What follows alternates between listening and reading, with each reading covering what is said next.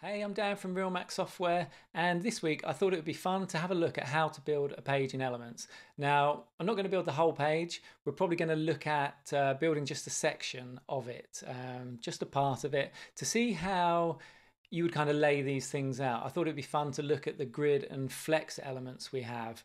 And you can kind of see how you might put together websites in RapidWeaver Elements.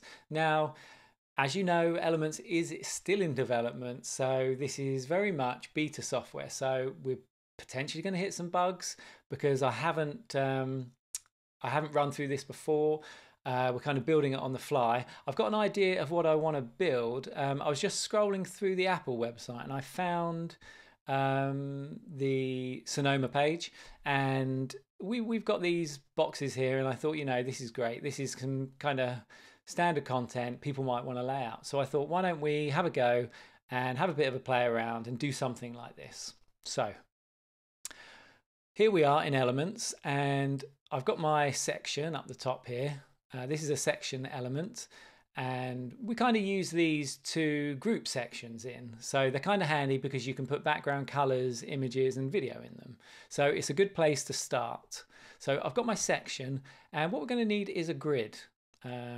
Because this is in a grid here, you can see that it's at least two. It's kind of split into two. And if you've looked at some other tools and you kind of know about web design and design, a lot of things are broken down into grids. And this is what we call this a grid because it's done on a grid system. Now this is a 12-column grid system, and if I switch this little tab here, we can see these little red lines come up, and that's because it's showing us 12 columns, and each of those boxes is 3 columns, and that's why we've got 4, so it makes 12. I hope that makes sense. If it doesn't make sense yet, I'm sure it will do as we go through this. So let's crack on with trying to build this. So we're definitely going to need a heading, and I'm going to put that up the top here. And let's go over to the page layout view so you can see where things are appearing in the design. So we've got our heading there at the top of the section, and then we've got the grid. And I'm going to duplicate the heading because we want that in the first grid there. And I'm going to duplicate that again because we've got some more text. And let's head back over to here. I'm going to copy that text. Let's paste it there. And let's copy this text, and I'm going to paste that there, and we'll also have this text, and I'm just going to paste that there.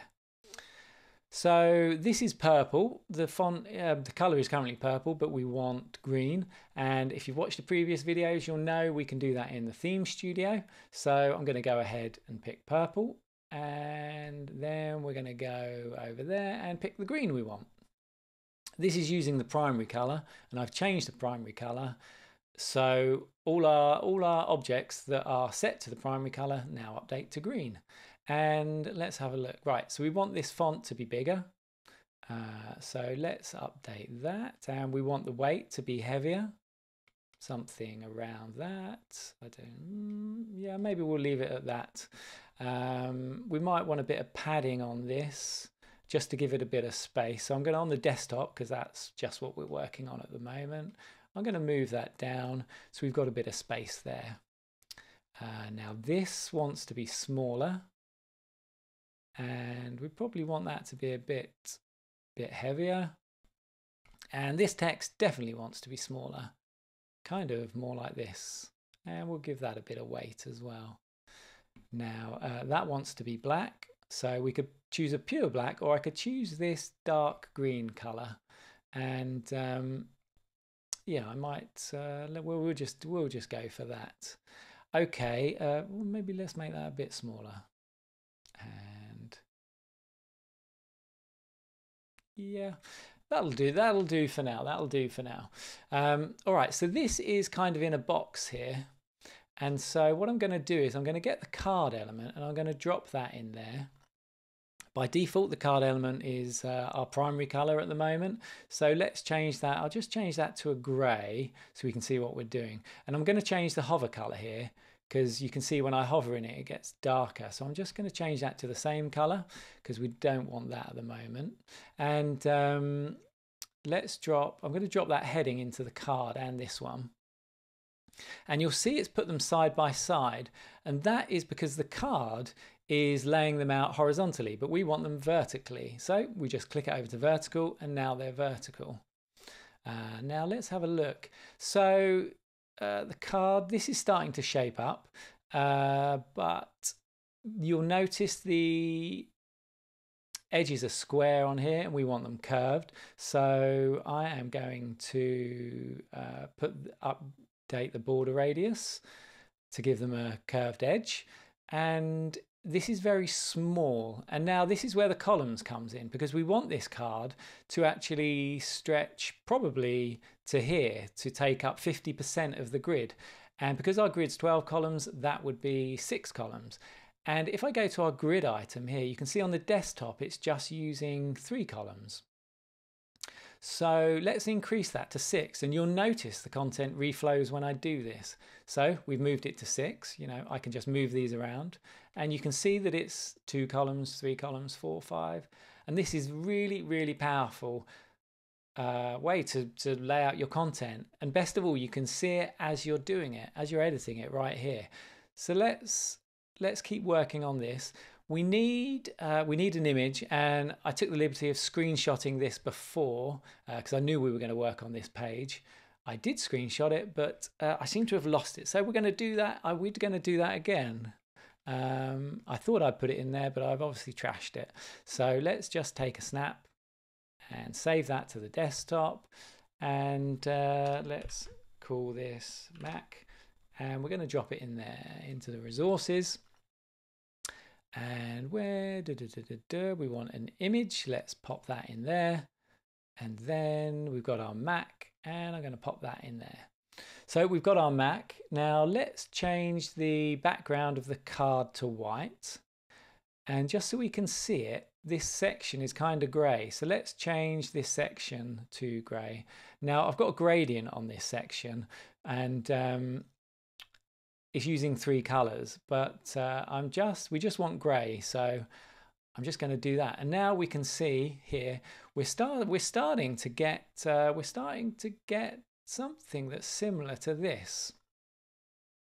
One thing I do want to do, if we wanted to change the how close these are together, I'm going to use a flex box to help with the layout.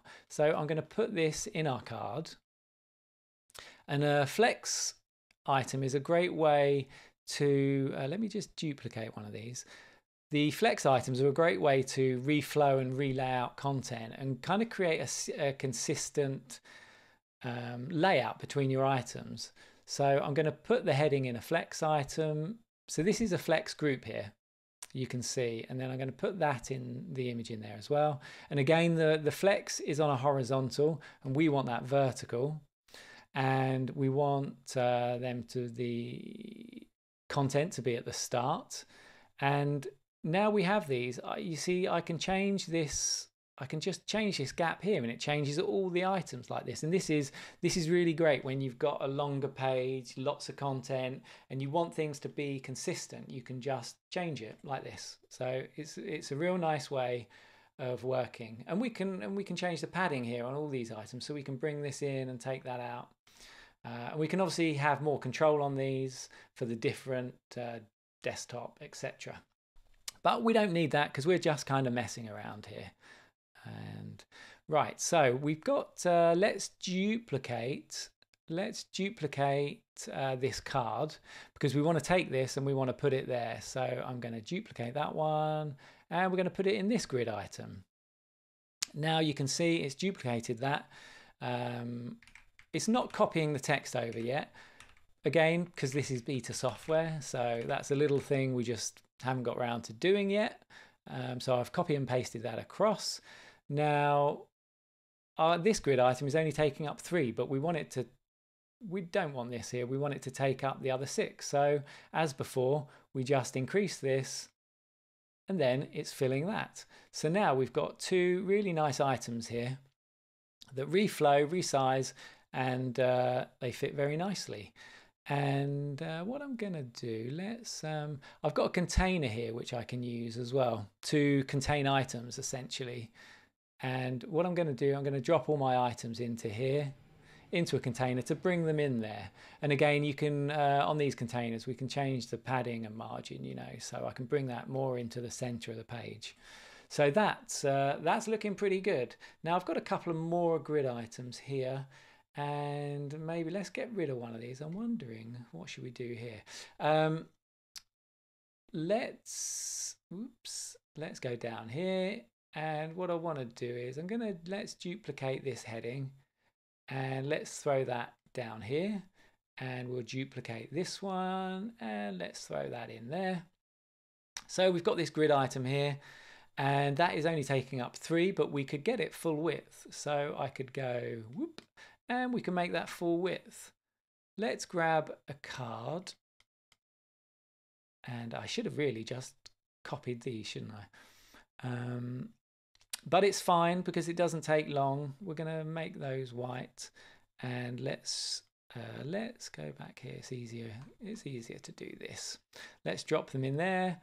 And again, we are going to do them vertical, and I want a border radius. Now let's make this one a little bit different.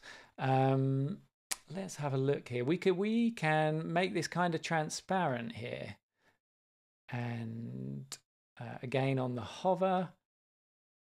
So this one is transparent, but let's change this background section. I do have an image for this one. It's an image I often use when we've been playing around.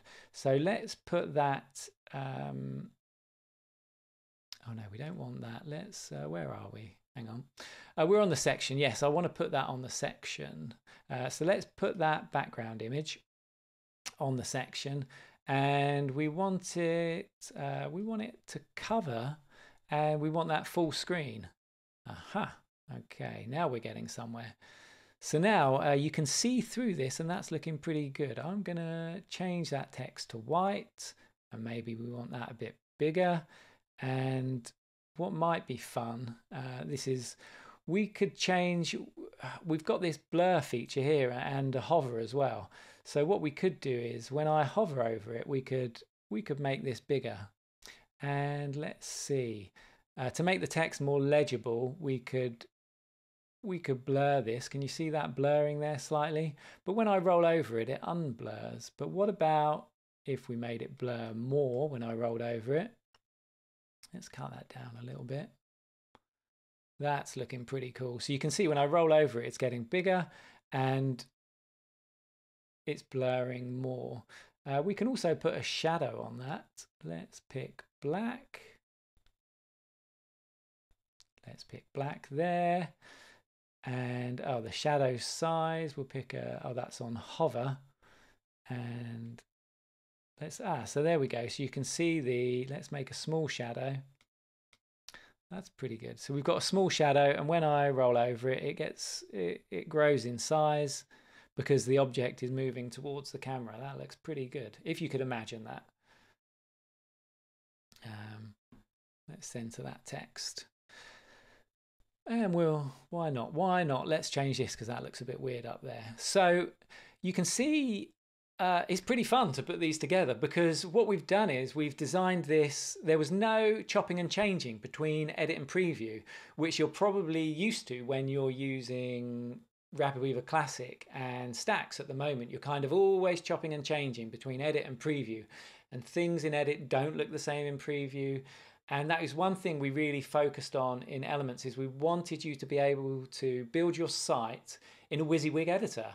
And because it makes so much sense, and it's just so much fun to build things like this. You know, when you can see the layout and you can just tweak things on the fly. You know, I could just say, oh, actually, I want that to be 3 again, and I want this to reflow, and I want that to be 3. So that's up there now.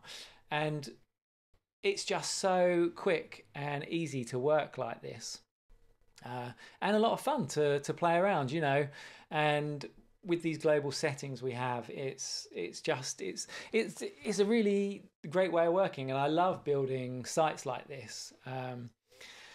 It's good. So I hope that's given you a bit more of an idea of how working in Elements will be and how it'll feel.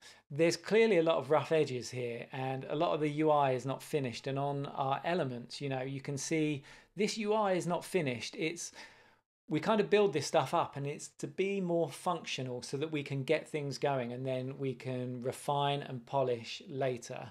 But as you can see, Elements is coming along amazingly well. We've still got a way to go, and you know, we want to set expectations and know that there's still bits missing, but we're working really hard to get this into a form where you guys can use it and start playing around with the built-in elements, and you can start playing with this stuff for yourself and giving us direct feedback on what you find and things like that. So yeah, that's it for this week. I really hope you've enjoyed this video and it's kind of helping you make more sense of where Elements is going and what we're building here and why this is really special. And I know last week I alluded to showing you something mind-blowing, and we're going to do that next week, I think, because we're still working on those pieces, and it's really cool. And it's to do with galleries and images and stuff like that.